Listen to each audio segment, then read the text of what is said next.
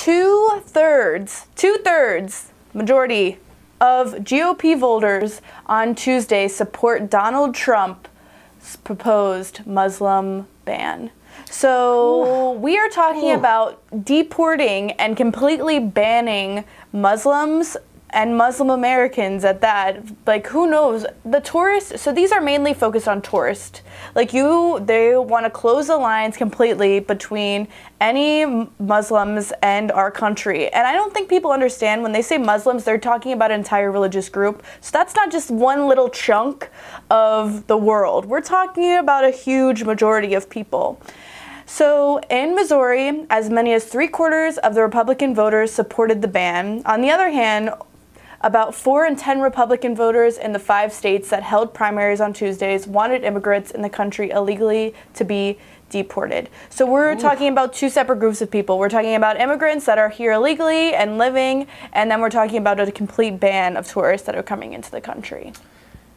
I can't say that I'm surprised, Tamara. What's really interesting about this, and we see this over and over again with like the Republican Party, it's this idea that they come up with these excuses to justify things that they hate, right? Yeah. So we've seen it with gay marriage. In that case, they said, well, gay marriage is not okay in the Bible, so that means that it's okay for us to hate gay people. And then, you know, of course, if you also look in the Bible, it says many insane things that, you know, people obviously don't take word for word.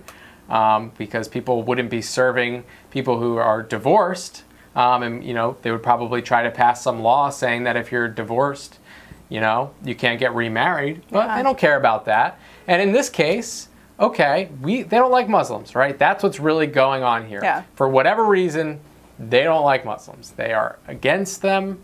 So they said, oh well, it's a national security issue.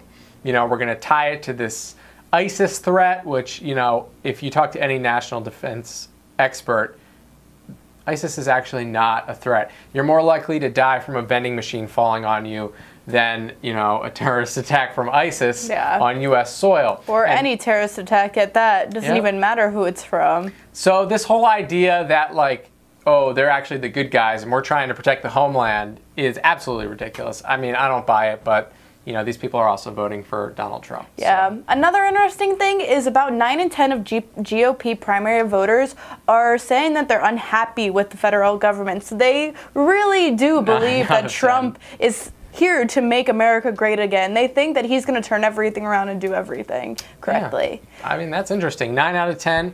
I mean, listen, I think if you looked at the Democratic side, I think there's a high level of distaste with the federal government and the left wing too. I think, you know, when you look at the polling numbers for what people think of Congress, I mean, currently the way that they're polling, cockroaches have more favorability than Congress, and that's an actual poll that came out. So, you know, the federal government arguably is not doing its job. I think the right wing and the left wing think it's for different reasons, more crazy reasons, you know, for the Trump side.